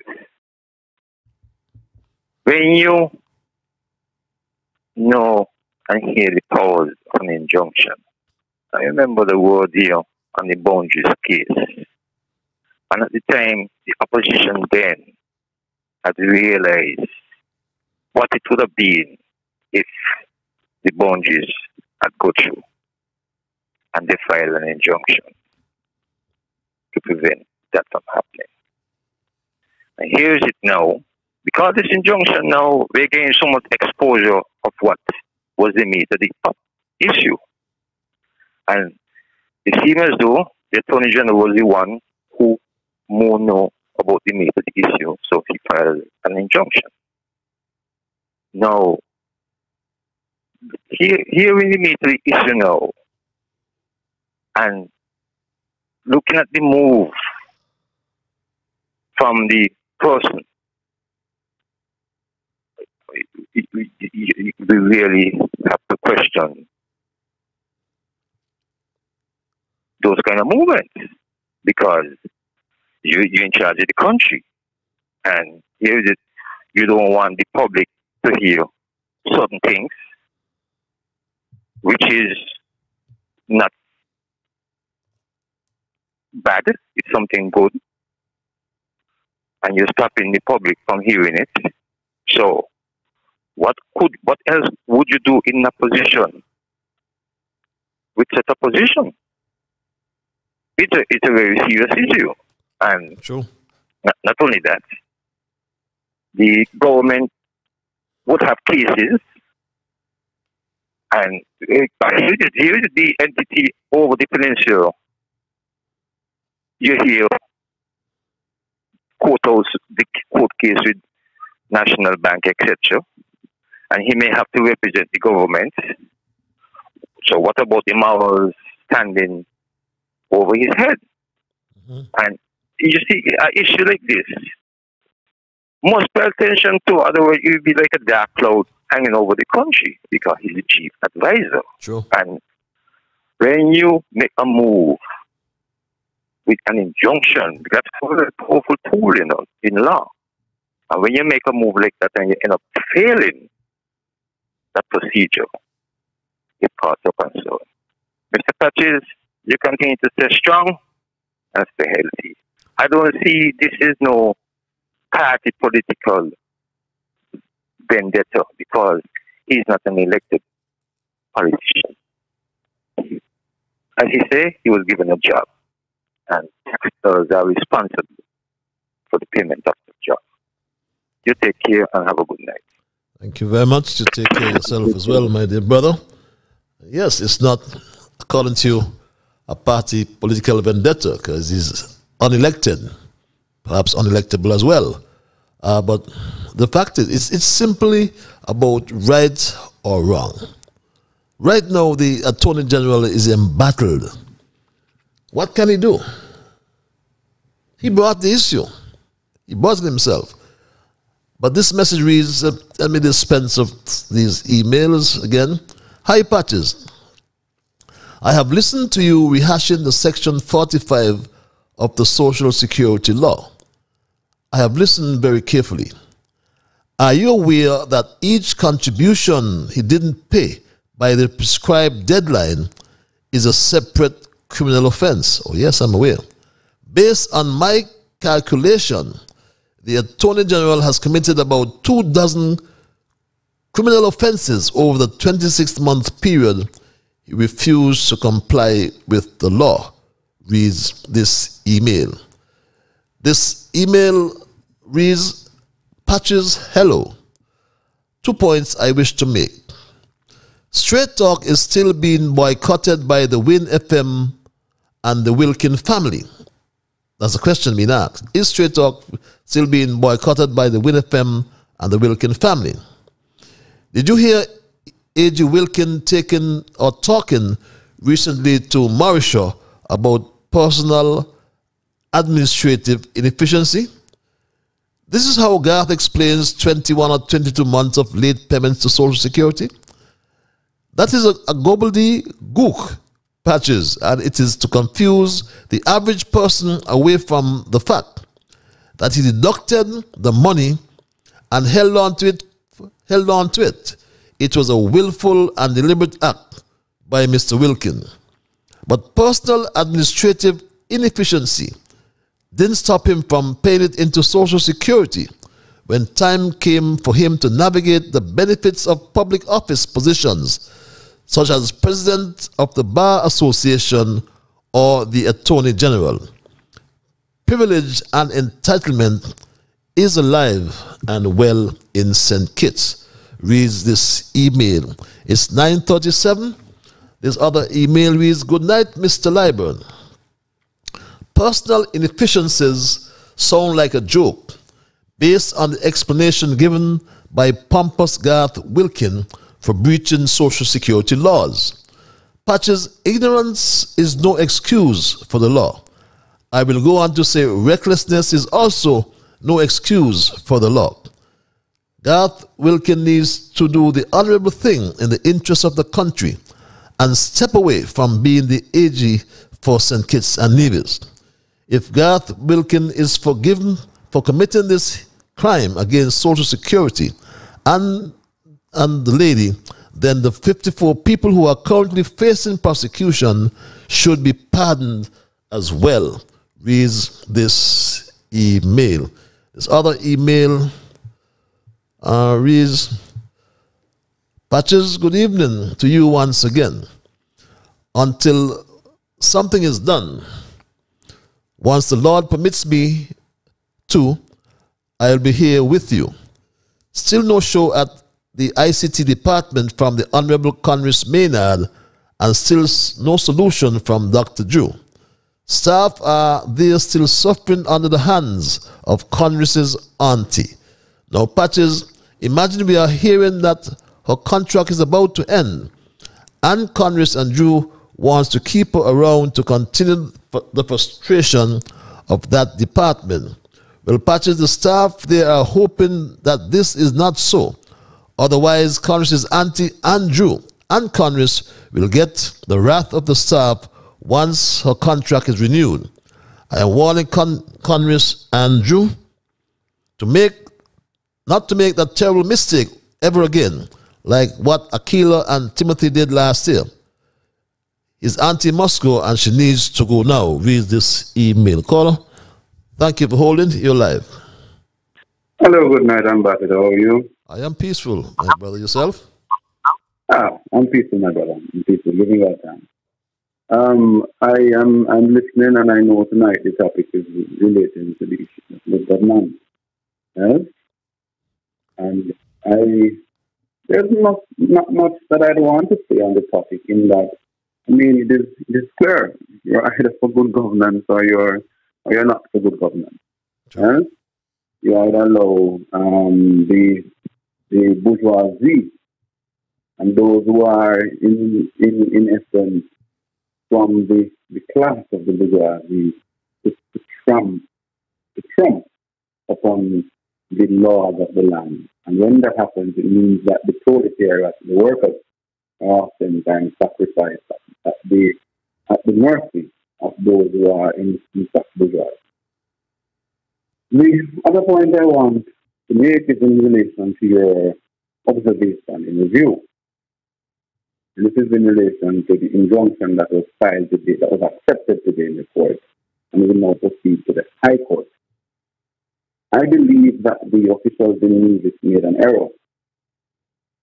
And you, being a former United Nations ambassador, would understand that under the International Maritime Organization law, conventions actually, which Nevis became a signatory in 2001, yes, that under such law, under such convention, if it is that a vessel is in distress or is in need of help, that it is incumbent upon such member states to provide that help. I think what should have happened was that the police officers should have in fact contacted the appropriate authorities for maritime affairs in the country, and then seek to grant persons some help, seeing that the attorney presents them the same was that they were in fact going on their way to spend marking to do shopping, and they just merely suffered damage to their vessels, and we're just eating away and they could hear that. So we now have a scenario where had that kick he would not be here today. Well, based upon what the attorney has said. Now, I know that is that this has the potential of being a landmark case. And it is I am waiting to see what will become the outcome of it. Because also, it can have dire implications for member states of CARICOM that they are allowed to their 6 months passage in census. Then this will be very, very, very a very game-changing piece of ruling. There's also another observation I have stemming out of this case, and that I want to warn the current administration that there's a potential for also another constitutional case coming before the court, and this is in relation to the matter of citizenship. In relation to that, you know where Section 52, I believe, if I'm not mistaken, correct me if I'm incorrect, Ambassador, that the section that deals with citizenship of the Constitution clearly states that citizenship is given under certain criteria. I note with interest and even with trepidation that the current Minister of National Security, and who apparently is not, who's also the Prime Minister, has made some statements in regards to marriages that he believes to be sham marriages. Previously, before 2015, or 2018, I may say, persons were given prescriptions in terms of what he needed to do to become citizens, even though it was against the Constitution, which clearly states that upon marriage or upon other circumstances, whether your mother was born here, your father was born here, your grandmother was born here, that was granted to you. So I want to haste to say that the approach that I'm seeing happening now, the government is making itself very vulnerable for legal actions, because it seems what is happening is that even though in 2018 a decision was taken by the then administration to say, let us do away with this 3 years requirement, and also with this requirement for presenting whether it was to be tested for AIDS and syphilis and other diseases as well. And that was done. But what is happening now, and I'm gathering this from persons who I've had some discussions with, particularly in the Latin, the Spanish-speaking community, that what is happening now is that they are being told that you have to wait 3 years, but that is not within the Constitution. And so I'm urging the government to urgently look at this, because you may have a case or a scenario where there can be a case brought forward, and then that can become again changing case, similar to what will happen in this matter with the Asians. So I don't know, Ambassador, but correct me if I'm wrong. This is how I'm reasoning, and so tell me if my reasoning is sensible, you know. Well, that's where you have the separation of powers, you know. Your equipment or something is on there, but you have the judiciary that would interpret the laws passed by the legislative. Right. Yeah. And that so it's an independence there. And the landmark case, or rather this, you have your equipment or something on. So I'm getting the feedback there. It's on my in-house lawyer for Social Security. Patches, you know this wicked and selfish government who don't want to give the people the PAP money. Reads this email.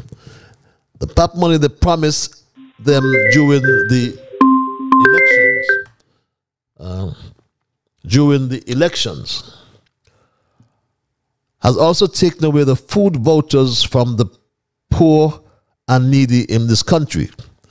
Yes, the little groceries some people were getting from Rams and other supermarkets have been stopped. What a wicked and heartless government we have in this country.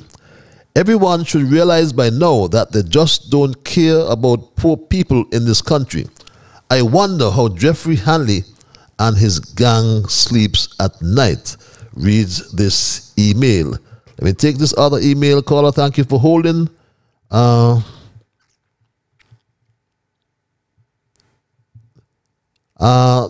him, ask Drew about the passport situation. All know Drew still dancing around and forming the fool. Drew, why so many VAT on food? To say you love poor people? How? What about Christopher Harbour? From since Drew in power, there's a dark cloud of deception hanging over the Federation. What took place at the hospital the other night? Labour reminds me of Barris's song, Sweet Lies. Reads this other email. And Patches question the new smart hospital that is coming on stream by Dr. Drew. Is it going to make 4 hospitals in St. Kitts, or the present JNF hospital will still be there, or will it be demolished, or whatever? Thank you. I think I heard them mention something about that hospital. Good night, Mr. Patches. Once again, another good show tonight. I admire you allowing everyone to call in and have free expression on any issue that is being discussed. Your tolerance tonight is outstanding. Thank you for not entertaining fools who don't want to abide by the topic that is being discussed. You are the host of your show. You set your rules and everyone should abide by them. Continue to keep your topic and hold everyone to the same. Do not be deterred by anyone who wants to push you off track or off your topic. Keep presenting the facts, because that's the conviction that's making some people rattled. And it's also what the audience want to hear. Those who are not for you and are not happy when the truth is presented to the world. Again, great show. Do not apologize or take anything back that you can show proof of. Stay strong. Many supporters are willing and able to help. Hold your hands up when needed. Great to hear you. Culture on air again. Let's go back to the lines. Thanks for that support, caller. I want to thank you for holding your live. Okay, Patches, good night. Culture is back here again. I almost said call the devil that he'll pay, but I know you're not a devil. Let me take that back. man, you could call me anything, man. I was a devil on me bike in the park. Yes. Yeah, no, let me draw a little illustration about certain things. Now, Patches, we all know the height of the Twin Towers when they were up in the air in New York. Now, just imagine if the people who constructed the Twin Towers never decided to go up more than 1 floor, and they had to lengthen out those buildings. We know the amount of acres of land those 2 buildings would have taken up. But they use wisdom and they use the space that they have in the air until some idiot come and blow them down. Now, saying that to say this, when the Prime Minister decide that he wants to build a new hospital and it's a smart hospital, here when he excuse that we know the climate change, a lot of disasters happening to the climate change. So, because the hospital going to name a smart hospital, climate change cannot affect it. And see where he want to go all the way down there by West Farm. Nothing is wrong with Joseph and France Hospital.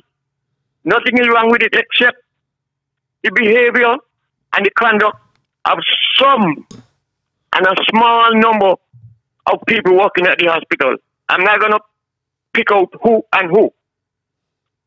But in any organization, you have more than 3 persons, all 3. I mean, all of them not going to be on the same accord with the rules and regulation. So the reason why I'm talking about the hospital, Patrick, now, The hospital up there, the old existing hospital, it has a solid foundation footing. I know what I'm talking about because I saw it built. And we have enough space in the back, which is the north of the old existing hospital, to extend, break down the flat roof one that Mr. Brato built, break down that one behind the existing roof, and then construct additional extension to the one which you call a state of the art. Why you want to condemn up there? Nothing is wrong with it.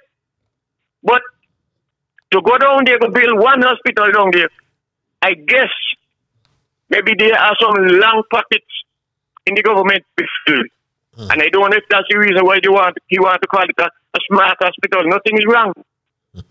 Dubai, we know, is smaller than St. Kitts.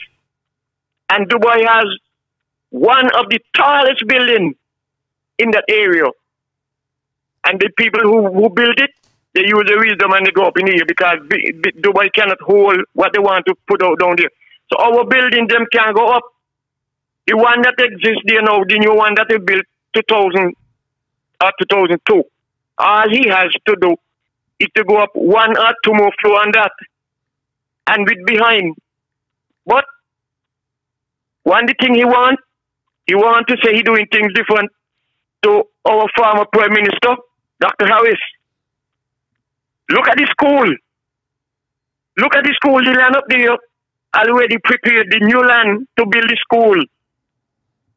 And if you're going to talk about climate change, could affect the hospital and down there, the new one, that to meet the climate change. What happened to those two wooden building up Taylors where they have the high school in? Climate change cannot affect those. If he mean what he said, then he should have gone ahead and started the new school. And by now, the blocks will have been high up in the air already. Because the amount of people that was employed up there, that building would have almost complete, and then they just had to put in the internal parts inside of it. But you want to say doing things different, and to break down that old grammar school, it's going to cost more than if you had to go and construct a new one. Anyway, Patches, we want to stand up and show your Tony, Dr. Joe, the Prime Minister, he cannot allow a blabberker to go in the Parliament to say he making laws, the same laws where he broken. Come on, who are you talking to? Sensible people. Not because a lot of people don't call in. St. Kitts has a lot of educated people, and they are waiting until the right moment to do what they have to do. I got something for you next week, Patrick. I'll see you tomorrow. I mean Thursday. Tomorrow is Monday, yes. Tomorrow is Tuesday, sorry. Sorry about that. Tuesday. Tomorrow, you confused me. Thanks a lot for your input. Yeah, okay. My brother. Good night. And just to let you know that Dubai is umpteen times the size of St. Kitts, that I know though. I know. It's desert. That's the only drawback. But it's my maths is my strongest weak point. So I know it's almost. Let me see how I get it. About 50 times, maybe more, the size of St. Kitts. So if I remember reading something, it's well over 4,000 square miles. I believe. I stand to be corrected. Patches. Why does Garth Wilkin take us for fools? Reads this email. The Social Security law does not permit anyone to pay contributions in batches. Most nights I pray that Drew gets some courage and fires Garth Wilkin. And if he doesn't, then please allow Denzel to step up and send him back to private practice. We need a new AG. Reads this email. This other email, Patches, good night. I am a single mother of twin boys, beg your pardon, from Monkey Hill, St. Peter. I am papless and stepless under this wicked Labour government, but God will provide. Reads this email. Let us go back to the lines at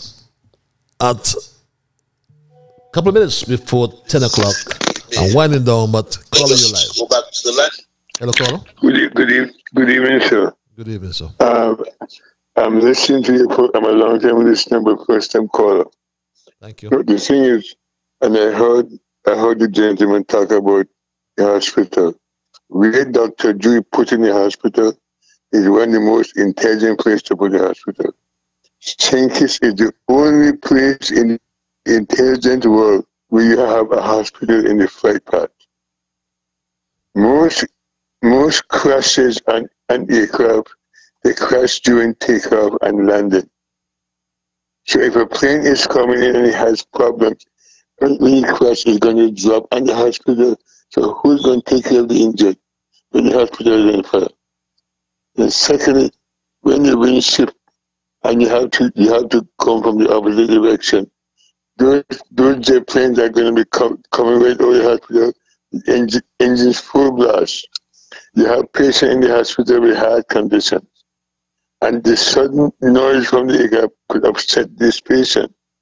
So when the Dr. Joe trying to put the hospital down by Ross University, it's an intelligent decision. It is not a popular decision, but it is still an intelligent one. You have to understand what happens, what you're building. Now, really old hospital, they call Fitzroy. When in college, that was an ideal place to put the hospital, but they could not, because they used the funds to build the college, they could not divert those funds and build a hospital. I understand that. So what we have to do, we have to look at making an intelligent decision, not an emotional one. And as such, I'm sorry. Go ahead. Now, so you're saying that the option to relocate it is a good one, because it's an intelligent one because most people don't realize when a plane is going to crash, it's going to crash during takeoff or landing. And in each case, you can't have the aircraft coming over the hospital because that's the very facility you're going to need to take care of the injured. Am I making sense to you? Well, you make sense, yes, but there are lots of airports. If you I don't know where you're calling from in the U.S. I'm calling from Cincinnati.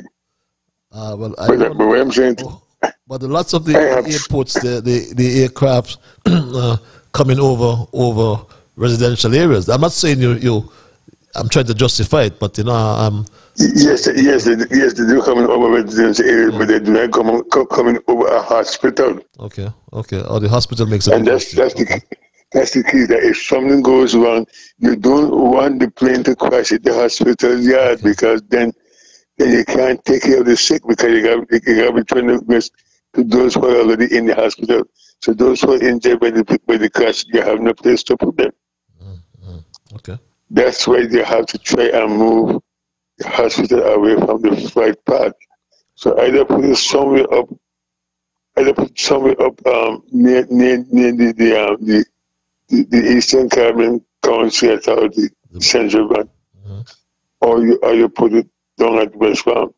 Either way, it be within close proximity to the airport, but you're not in line with the airport, and that's the option he has.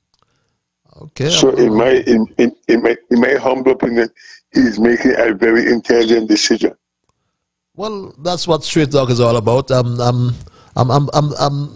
not at variance with you, because I haven't heard that perspective before in terms of the flight path, right? So I don't like to talk from a point of ignorance myself, but I think it's a proposition that one has to consider highly. But that's what Straight Talk is about. I've traveled to several countries. No country I've been to has the hospital been in the flight path. It might be near the airport, but never in the flight path. Even Puerto Rico, that has a lot of hospitals close to the airport, none of those hospitals are in line with the airport. They might be near the airport, but they're not in line with the flight path, and that's what you have to look at. When you're coming in, you're flying right over Giant France, and that is not safe. You know, because as circuits improve, we're going to get bigger jets, we're going to get more sophisticated aircraft, and where a number of things can go wrong. And when they do go wrong, that's where it's going to be right in the flight path. Anyway, thanks for the time, and I hope that that the cabinet who listened, that they would support Dr. Joe in his proposal, and not listen to the people who hadn't thought of it that way. Okay. But trying to put the hospital down near West Palm is an intelligent decision. Okay, I think. And good night, sir. And thank you for giving me the time. My pleasure, and thanks for calling. Hope it won't be your last time, first timer, but take care, and we do welcome our various views. Someone reacted, Patches, Mr. Bradshaw had a policy that no aircraft should fly over the hospital. And this other message reads, hi Patches, good night. The site selected for the new hospital is in a tsunami zone. Also, what is the sense of building near all the rust, donkeys, goats, and sheep? Right, this other email. So that's getting that particular reaction. Caller, you're live. Hello, caller. Hello, caller. Are you there, caller?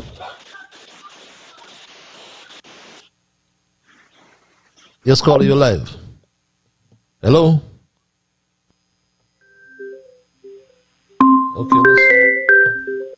Okay, this caller is not responding. So yes, you're live. If you go down by Ross University, right? And you stand and look at when the plane is coming in, is nobody plane could be landing over where the hospital don't be built. Them colleges know what they're talking about. That's not what he was saying. He was saying. Hear me, Patrick. Hear me for a second. This is what I'm saying. But you misunderstood what he said. Please. Yeah, what he said? He said that the current hospital, the existing hospital, he said, is in the flight path. Yeah. The other one at Ross University area is an intelligent option, he said. No, but Patches, hear me again. If you go in Antigua, where they plane in the pass? Over the hospital? They don't. Exactly. If you go London City Hospital, where they plane in the pass? Someone can give them all kind of foolish ideas. I mean, come on, Patches, tell me what Patches flip up the same boy Nevis. Patches, this way the hospital be for years. The original one. You ever had an issue with it? There was ever a problem? But when we go to other countries, we see the same thing. We always trying to drop down with one thing, you know. And I'm happy that you tell him that all over the world, you got the hospital, the airport in the same area. He's talking about planes. Have we ever had a plane crash here, Patches? You have any issue with any plane? Okay. But he's entitled to that view just like you're entitled to yours. I understand that, Patches, but what I'm saying, let us not go negative. The hospital been there over 100 years. And we never had an issue. I'm saying, when he suitors we like to call on the country, where he live in Connecticut, plane don't pass all over the place. Let me ask you a question since you called back tonight, all right? Because you haven't really touched the topic that we discussed tonight. So I want to ask you a question, right? Do you think that the Prime Minister Joe should fire the AG? Right? Do you think that Timothy should fire you? When you give him the battle in the park? When he was disrespectful to Douglas? Let me ask you the other question then. Huh? Do you believe that Dr. Douglas would have fired the AG? You believe that Douglas would what? Fire the AG. If it was Dr. Douglas. Do you believe that he would fire you from the intimidation about the airport, the support, and breach international? So you think he should fire you? But stop playing me, brother. Have a good night, my brother. Have a good night, my brother. Oh, wait. That's very interesting. Patches, the Prime Minister said he's going to build a new hospital.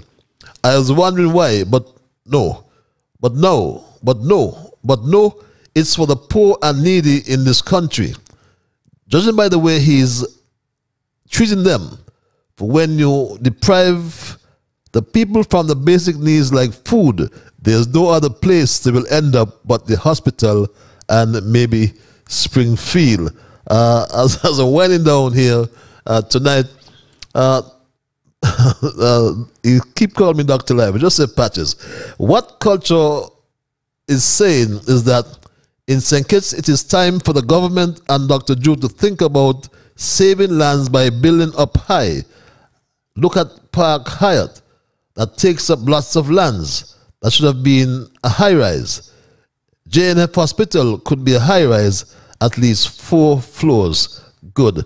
And perhaps that's the way we're going to end it tonight, my Straight Dog family, because I am long out of time. My time is done, and I got to run. But that last caller made me laugh. very made me laugh, right? And I'm sorry to be laughing. But we spoke tonight about the governance bills. And I hasten to add, though, that I said that I fully support the governance bills recently passed in the St. Kitts Nevis National Assembly. I hasten to add, though, that I fully support as well documented and agreed ethical standards.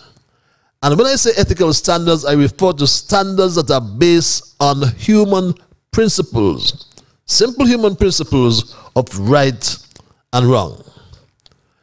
I am aware, however, that ethical standards do not have a legal basis, while legal standards are based strictly on what is written in law, my Straight Dog family. I made mention of the late Martin Luther King Jr., who back in 1964, when he was asked whether he would wait until the culture was ready for civil rights legislation, his response is still instructive up to today. And he said, and I quote, "Even though morality cannot be legislated, behavior can be regulated. While the law cannot change the heart," he continued, "it can certainly restrain the heartless."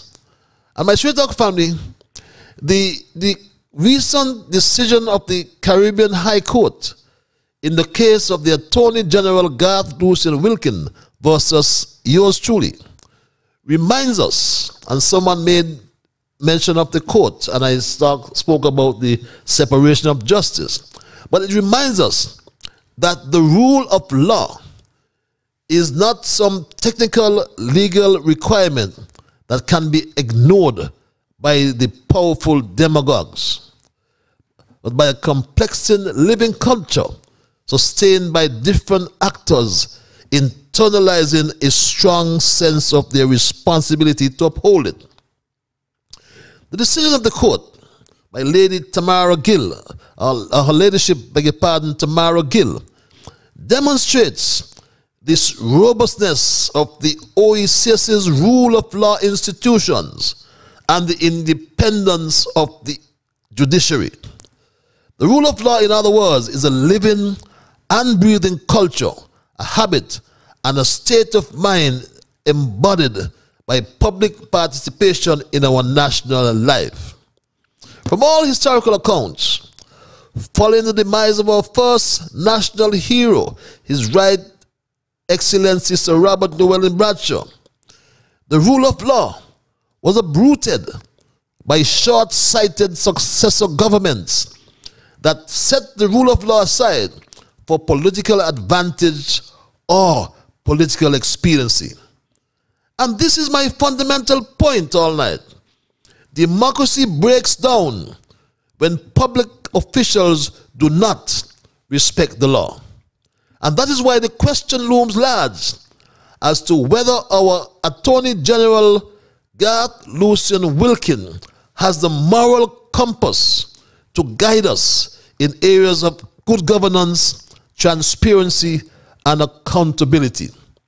He was castigated by the court, and instead of apologizing, he made excuses, stupid excuses, silly excuses like this one. He made an excuse like this one instead of apologizing to the country. And I take full responsibility for payment of Social Security contributions in batches and not always on time. There was a personal administrative inefficiency that led to the delayed payments, and when I realized, I paid them. Personal administrative inefficiency. No intention to apologize to breaking the law. And yes, he paid in batches, 3 batches. Batch 1, he paid November 2020 to March 2021. After he was elected president of the St. Kitts Nevis Bar Association on March the 31st. Batch 2, my straight dog family. He paid for 15 months from May 2021 to August 2022, the day before he was sworn in as Attorney General on August the 13th, 2022. And his last batch, batch 3, he paid for 4 months from September to December 2022. In January 2023, after being appointed Attorney General, he broke the law. And what forced him to pay that batch is still unknown to straight up. But how can we forgive Attorney General Garth Lucian Wilkin? Give him a pass when he continues to be economic with the truth? Not at all, my straight dog family. We spoke earlier of the 45th anniversary of the Social Security Fund being celebrated under the theme Transform, Reform, Thrive, Social Security 45. The Minister for Social Security said his own government or the former government broke the law. Ironically, consultant Walter Gardner, who was retained by the Social Security Board, told his trainees of the Compliance Department about the secret to Social Security success. Here's what he said. Good morning. My name is Walter Gardner. I'm a consultant, project manager for the Turks and Caicos Islands Social Security Scheme. I'm here in the beautiful island of St. Kitts and Nevis, conducting some training for the compliance and inspectorate department. So I'm here for 2 weeks. The secret to Social Security success is that we all contribute. Everyone contributes in a timely manner in order for Social Security to be sustainable. All employers ensure that you pay the contributions for your employees on time, because not to do so is a criminal offense. The Social Security actuary, Derek Osborne, in the presence of the Minister with responsibility for Social Security, Prime Minister Drew, warned that compliance makes the Social Security system works. Probably more importantly, I think, is the fact that we need to find a way to ensure that people who are supposed to pay only get a business license renewed, or only get to drive taxi, or get to be a doctor or a lawyer in the private sector if they're compliant with Social Security, right? Checks and balances in place. If you don't pay on the right hand, you can't practice on the left hand, right? It happens in the US, it happens in Canada, it happens all over the international, all over the big countries. We need to find a way in the Caribbean to let the system speak to one another, and let's make sure that everybody's compliant to make the system better. So the question I leave with you, my straight dog family, is there a special right, advantage, or immunity granted or available only to the privileged Attorney General and Minister of Justice and Legal Affairs? I told you, and I'll reconfirm, I have therefore communicated with the St. Kitts Nevis Bar Association to seek guidance on the correct procedure that should be followed, given the importance of these matters to the law profession and the public at large. As most of these offenses occurred when the Attorney General was in fact the president of the St. Kitts Nevis Bar Association. I would have thought that the Bar Association itself should consider what actions are appropriate given the decision of the court. But if any action is dependent on a member of the bar or a private citizen, it is in this context I solicited the guidance of the Bar Association. Good governance, beg your pardon, in the public sector is fundamental to ensuring that public sector entities and officials achieve their intended outcomes while always acting in the public interest. Public sector spending can be susceptible to waste, fraud, and corruption. For those reasons, I must reiterate as I leave you tonight, my Straight Dog family, whether it is the integrity in public life, freedom of information, or anti-corruption legislation, I support the safe passage and implementation of them all, as I support as well governance, bills, and ethical standards. That's my story tonight, and I am not going to change it. I want to thank Almighty God for guiding our conversation tonight, and as always, I want to thank you, those who called, those who sent emails, the many of you on social media, Facebook and YouTube. Remember, you are the ones who make Straight Talk, and for that reason, I say a big, big thank you. I know many are missing the Win FM connection, but we will find a way around that, because we are an intelligent people and we are in fact IT savvy as well. So until we connect on Thursday for another edition of Straight Talk, be good to yourselves and all whom you meet. And remember, whatever your mind conceive, that you will achieve. But first of all, my Straight Talk family, you got to believe. So when you wake in the morning, thank God for the morning light. Thank Him for taking you to the night. And my Straight Talk family, keep moving on. Bye-bye. Until we connect on Thursday.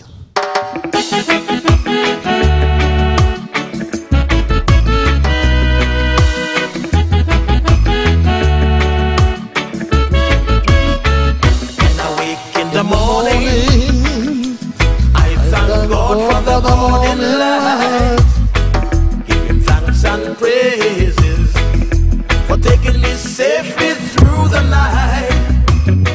For the rest of food and loving care, and for my mother's breath of life that's got me here.